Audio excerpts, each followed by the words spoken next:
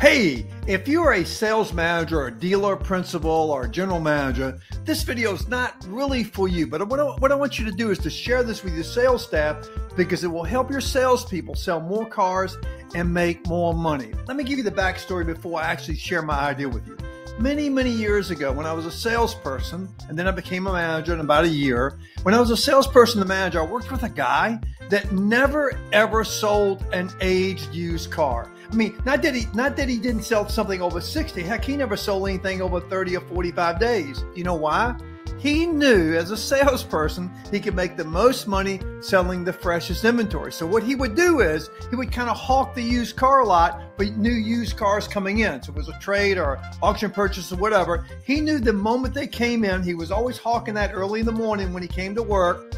He would find out what those cars were, and he had customers already lined up to buy those cars before they ever went through reconditioning, before they ever went to the service department.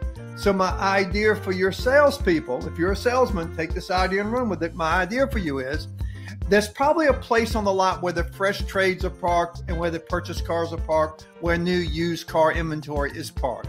Make sure that you scout that every morning and do a video of those used cars out there and put it on social media. And what I mean by that is take that used car, even though it's not been cleaned up, it's not been through service, do a video and talk about it.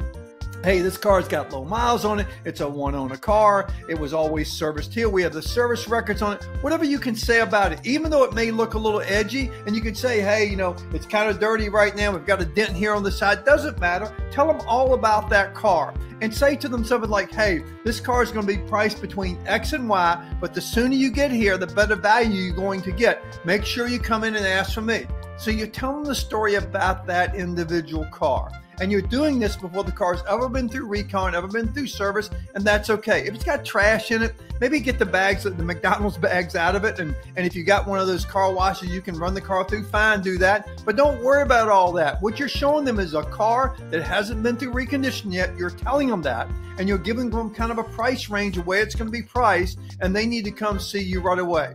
I promise you, if you do that, you're going to be so much better off for it. Hey, by the way, make sure you hit that subscribe button for me, leave a comment, hit the like button, and watch this video right here. This video will help you whether you're in management or salesperson. It's all about being a good responder, about responding quickly. So watch this video. It won't take you long. Hey, and thanks for watching this video. Have a great day.